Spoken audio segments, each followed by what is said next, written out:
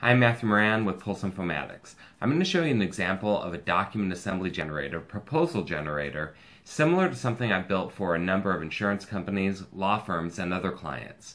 The demo I'm going to show you uses a Microsoft Access database, a series of Word templates, and auto text entries that are stored in a global template.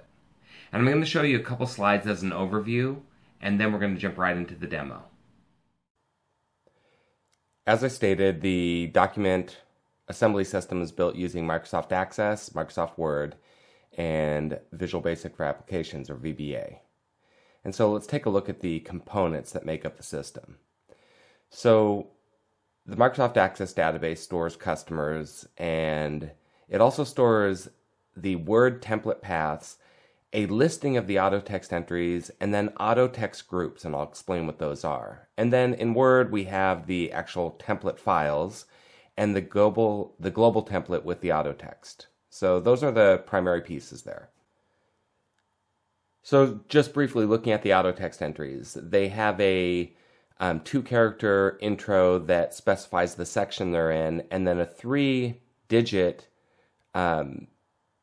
classification that kind of groups similar text together, and then an iteration of code or an iteration of text is the final 2 digits. So AA010 is a specific block of text, and then the 00, 02, 04, there could be different iterations, would specify a variation on that text. And so that would be true. So what we're seeing there is you see AA010.00, and then you see AB015.00 and AB015.02. Anyways, that's how the auto text entries are created, and that's how we kind of did it for this contract assembly system. Then what we have is in the database, I group those together. So that specifies, the grouping specifies which auto text entries we're going to use to populate a given document, because we can use any variation of them. And so I might create a group that has 2 auto text entries specified, but I could create another group that has 4 or 5 or 10 or however many they want to include. And what's going to happen is those are going to be used to create the final document.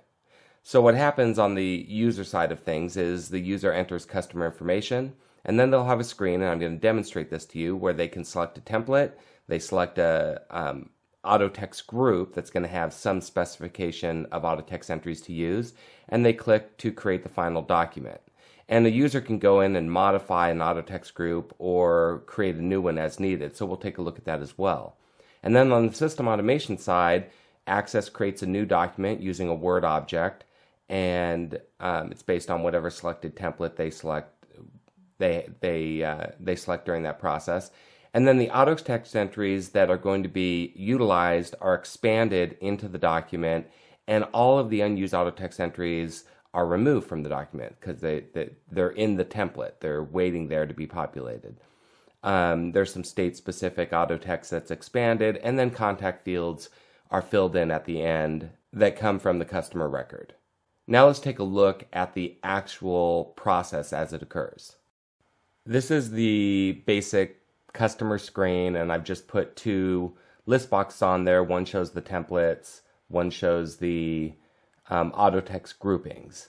And we're going to take a quick look at the database that makes up the auto text groupings. So I'm going to close this screen so I can show you that table.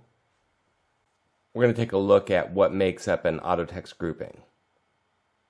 So I'll open that form, just created a very simple form and subform, and you see the auto text entries in there. These are the auto text entries, if I choose that grouping, that will show up and be expanded in the template. Any other auto text that could possibly be in that template won't be included in the final document. So this is where you could customize and create, include what text you want in a contract or a proposal or whatever document you're generating. And of course, you don't have to use these specific numbers. This is just one mechanism that we found useful for organizing contract language. So let's go back to our customer form, and I'm just going to show you, we'll select a template, and we will select a auto text grouping and press the button to launch the application. Word launches, and now the auto text entries that we're going to populate are filled out, and the rest of them are removed. And the document is ultimately generated. So there goes the text, fills in the information we need, fills in the contact information, and voila, the document's completed. Now in the second video, we're going to show something else. I just want to show us creating a brand new auto text grouping. And once again, I just created a very simple subform, so let me navigate to the end. And we're creating a new entry and give it a name. And then I've just made it so that you can use a combo box to select the available auto text entries. And so we just populate that as needed. So I'm going to add a couple in here.